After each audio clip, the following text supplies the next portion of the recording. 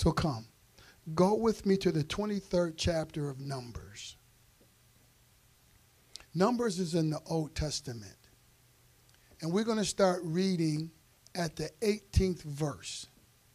And from the 18th verse of the 23rd chapter of Nehemiah, we hear these words.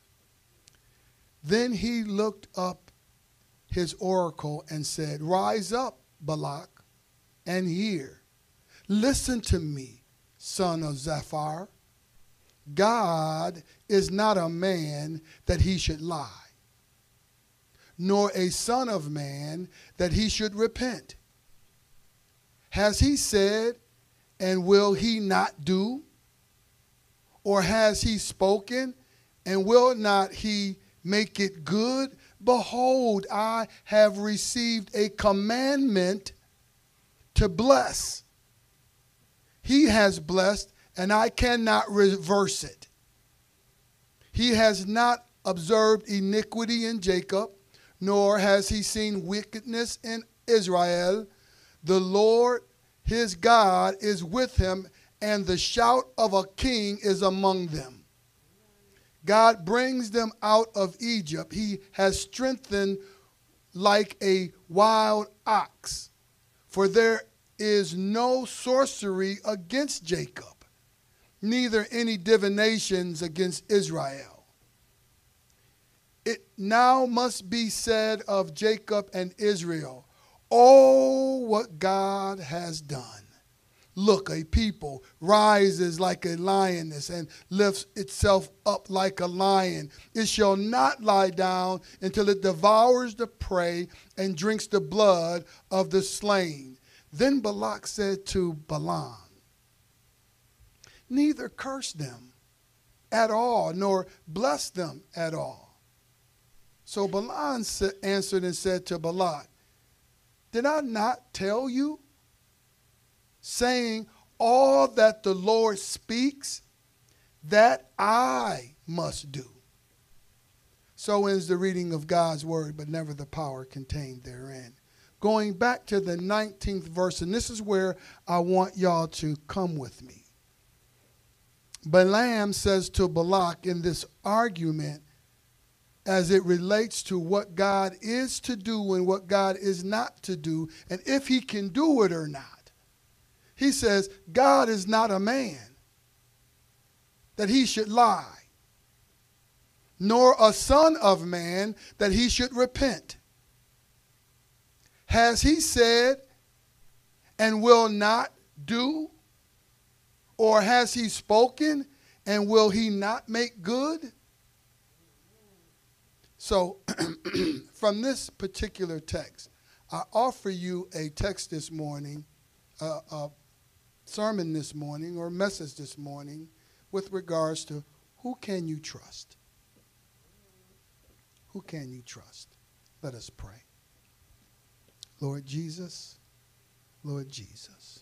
help us. Nothing more, nothing less, nothing else.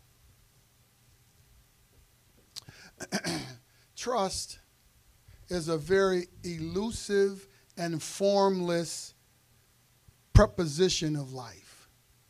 You can't really put your hands on it. You can't really manipulate it. It's something that you have or something that you don't have. Trust has a strange and unique way about it. With it, you can build kingdoms, but without it, you can destroy nations. Trust can lead people to commit genocide or give life to a dying world. It can increase the likelihood of catching an impossible throw and winning a championship, as well as losing the game even before it starts. Over the last few months, I've been intrigued with trust. As I sit and watch the news, I sometimes wonder how many people can put their trust in some of the individuals that they do. They put their trust in this captain to go 3 miles underwater, the deepest part of the ocean. That takes some kind of trust. You've got some people who have, on January 6th, rioted against the Capitol of the United States of America because they trusted what some other person told them. I've watched parents and their children move in and out of trusting one another. I'm aware of employers and employees who have been looking at one another side-eyed, not really trusting what's going on with them. I witnessed people trusting some people that I wouldn't trust as far as I could throw this building. But trust them they do. Then there are some people who won't trust anybody at any time for anything in any way. They think everybody is a snake oil salesman looking to hoodwink or bamboozle them. Most people look at these untrusting people with suspicion, as they might want to, because Micah chapter 7 verse 5 tells us, do not rely on a friend, nor trust in a companion, and to guard the doors of your mouth against telling those who you lay with. This ideal about trust now is a very important aspect of life that sometimes we just brush over. The word trust in the Bible has been literally means a bold or confident or assured security. Some people believe that belief, faith, and trust are all the same thing. You've heard people say, trust and believe your faith. But trust, belief, and faith are not the same. You cannot trust something that you do not believe in. You cannot believe in something that you don't have faith in. And you cannot have faith in something that you do not trust. It's a constant wheel that changes based upon where you are and what you believe. You see, your belief in something means that you trust what you believe. If you don't trust what you believe, you can't believe it. And that's how you build your faith, by watching this thing happen over and over and over again. But if you don't believe it, you don't have faith in it. And you can't have faith if you don't have trust. Therefore, the essence of faith is trust. The essence of trust is belief. And the essence of belief is faith. 3 different things. The Father, Son, and the Holy Spirit. 3 different things, but all one and the same. So with these parameters in mind, I took a prolonged look at the quandary of life called trust. I thought about it these last couple of weeks, and to be honest with you, the last couple of months, because trust seems to be something that we either delve ourselves into or we retract from. And this whole ideal keeps making me ask the question, well, who can you trust? Who can you trust? Now, I must admit, in this process, I peered over at Marilyn a couple of times and thought for a moment, does she really trust me? Do I really trust her? That's natural. When you're going somewhere you're in your car and you're driving, you have to trust that the person that's driving to the left of you won't cut in front of you. But we don't think about it that way. We're just driving, and if they do, we cuss them out, or we have some words that we say to them to remind them. But trust is a very important aspect of life. So our passage this morning describes the people of Israel during ancient times. While we can draw comparisons, it's important to note that the context and the characteristics of people in the text evolved from that time till now.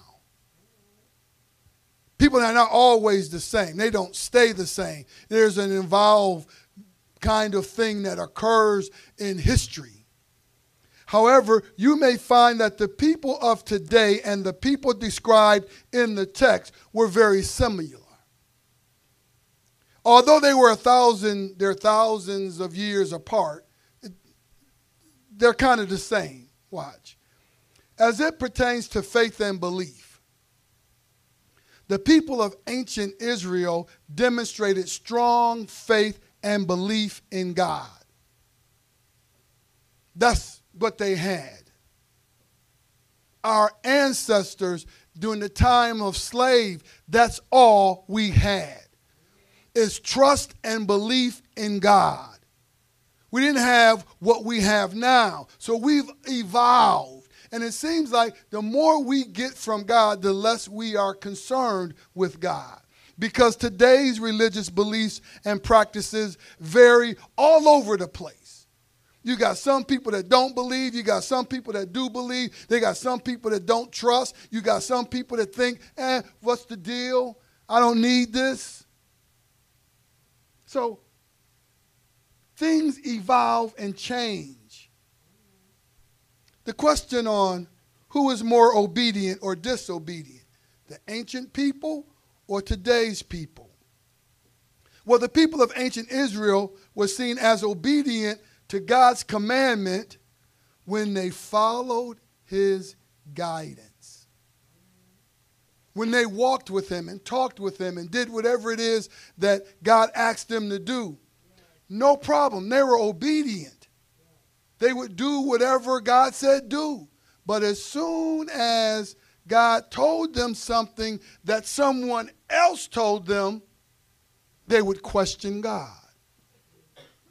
And then go their own way and become disobedient, a stiff-necked people. Is that any different like it is today?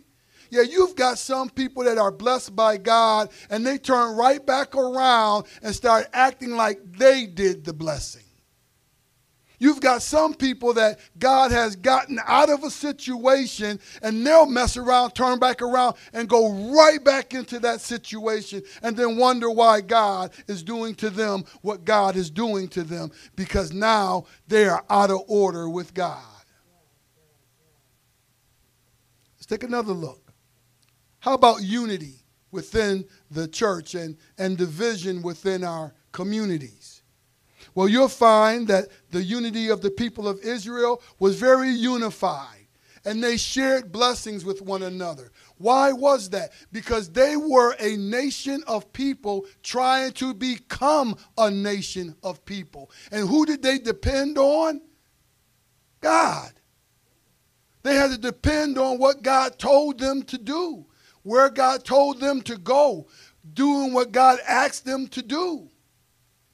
When they did, unified. When they didn't, it's just like us right now today. A society that is dependent on our nationality, our race, our ethnicity, our ideology, our political views. We no longer just hear the word of God and go, okay, that's what we're going to do because that's what God said for us to do. No, we've got to talk to other people and listen to other people tell us all that they think we ought to do. So, ancient Israel reflected an agrarian society. That's where they were farmers and sheep herders and things of that nature. But they lived in a classism. There was some people that were rich, some people that were poor. It was a culture of haves and have-nots. Today's society are shaped by the same norms. So it's important. I want to lay this down to you so that you get it. and we contextualize our text so we begin to understand that we're not mixing apples with oranges. I want you to understand why I'm saying what I'm saying. Because it's important, and if you can just take it and rest on it, think about it for a minute, you will understand why we have difficulty trusting and who we have difficulty trusting. So I started doing some research, and I found some interesting statistics pertaining to how people feel about trusting the church. 24% of the people agreed with this statement. I feel like I've heard everything church leaders have to say. So why do I need to go to church? I didn't heard that all my life. 34% says the church doesn't answer my questions. I've got these questions, and when I go, they don't answer my questions. So I can't trust them if they can't answer the questions that I have. Make sense? Yeah. 30% of the people say, I feel like my beliefs aren't aligned with most of the Christians I know. Well, that's because nowadays, everybody's not Christian. Nowadays, you've got a whole group of people saying that they're Christians, but they don't act like they're Christians. Evangelicals and conservative evangelicals and all these other different kinds of people, all these different kinds of beliefs. But in the ancient days, no, it was just one God for Israel. It was just one. It wasn't 2, 3, 4, 5. But the most popular response by far wasn't the direct focus on Christianity at all. 51% of young adults and teens in the United States completely agreed with this statement. I prefer to distance myself from the politics of the church. 50%, 51%. So it's more people who don't trust the church or trust God because of what they hear and believe to be politics in the church. That's today. In ancient Israel, it was the other way around. It was like maybe 5%. Everybody else believed in God. And there it is again. You can't trust something that you don't believe in. You can't believe in something that you do not trust. And you cannot have faith in something that you do not trust. So the things that's happening in our lives are happening in our lives because we do not trust God. Remnant, today we delve into the timeless wisdom of scriptures to explore a profound truth about the character of God. We find a verse that speaks volumes about the God we can trust. Because God is not a man that he should lie. Huh? He's not a human being that should change his mind. When he speaks, it happens. If he says it's going to happen, it's going to happen. Think about it. When we compare people to people in a generation, we can find similarities. But when you compare people to God, there's no comparison. God is unmutable. He doesn't falter or fall. God is not like us. He created us, but he's not like us. We have a part of him in us, but he's not like us. We have frailties and inconsistencies and an ability to do so much less than God. God is not bound by the fluctuations of our human emotions or the fickleness of our thoughts. We go in one day and we say one thing, go out there one step away and say something totally different. That's not the way God operates. Unlike us, God is steadfast and unwavering in his character. God does not lie. He doesn't have to. Who is God afraid of? What is a lie but nothing but covering up what the truth is? And that's all God is truth. So God does not have to lie to you. If God is telling you something, it must be true and it will happen. Why? Because God said so.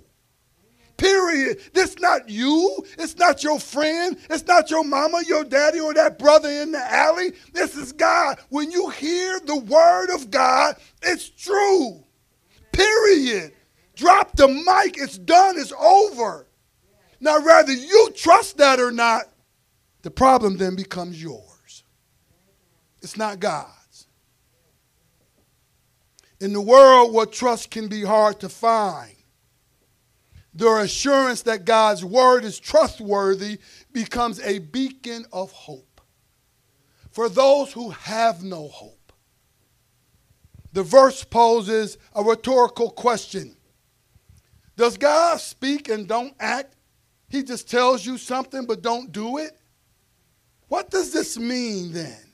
This is the conversation that Bala and Balak are having. And Balaam is saying, what? God speaks and doesn't do anything about it? No, sometimes we do.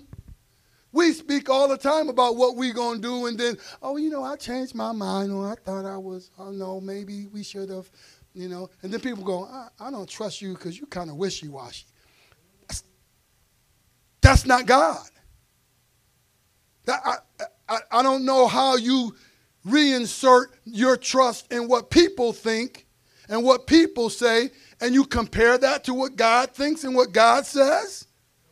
Our Heavenly Father is not a God of empty words.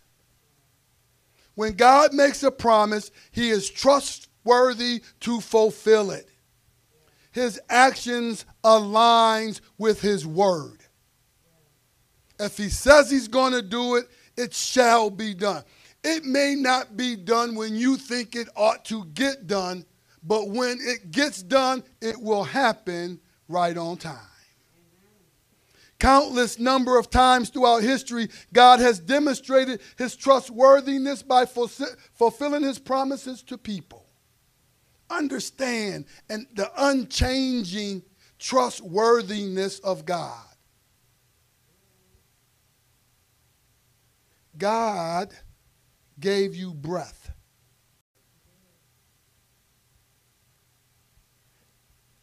And no one can take that breath away but God.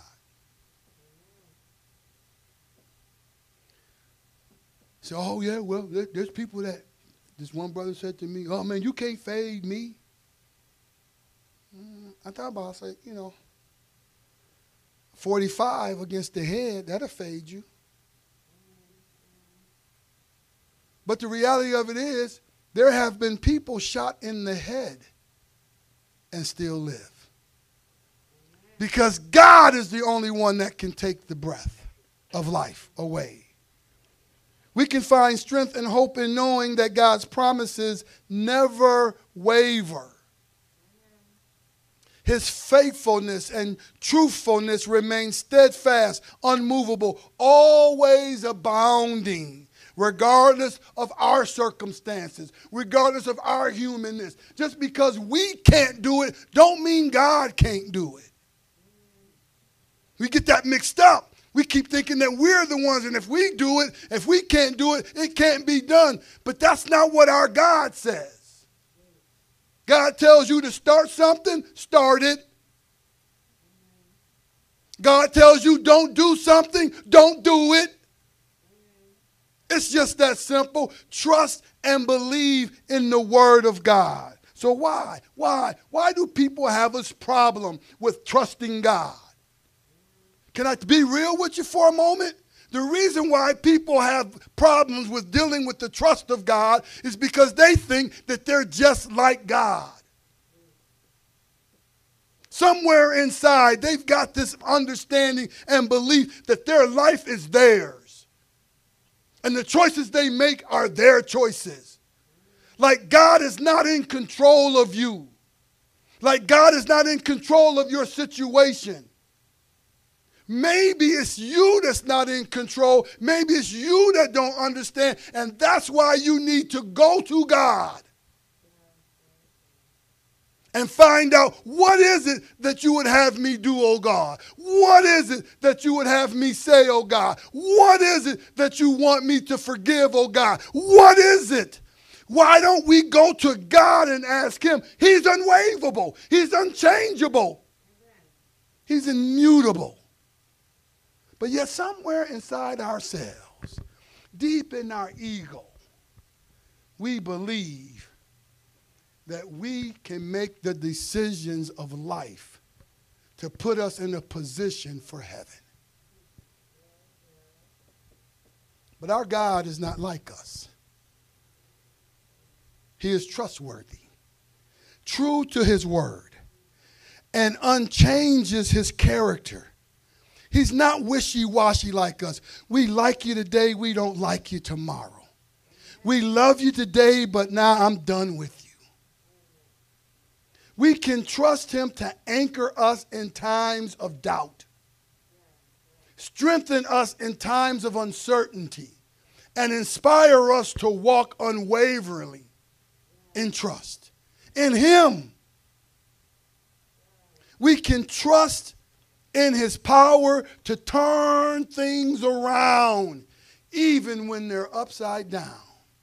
We can trust him morning, noon, and night. We can trust him to be there when it's time for us to fight. We can trust him when we're up. We can trust him when we're down. We can trust him when we're even just level to the ground.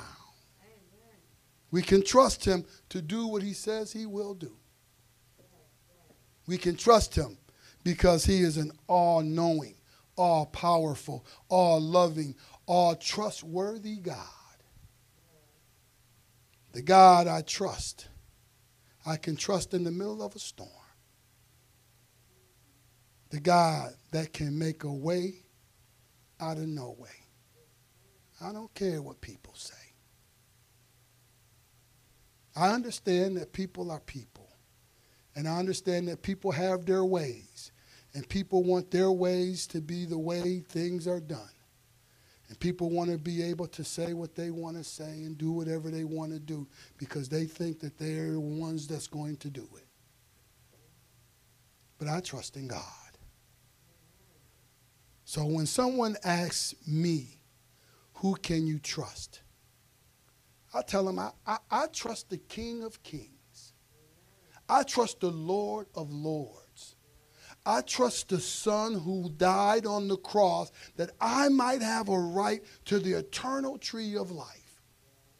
Now, I'm not telling you who to trust because that's between you and God. But I'm telling you, if you trust him, if you believe him, if you have faith in him, everything will be all right. He is a God who will be the same yesterday, today, and tomorrow. And you can trust and believe that. This has been a word of God for the people of God, for the edification of God's kingdom.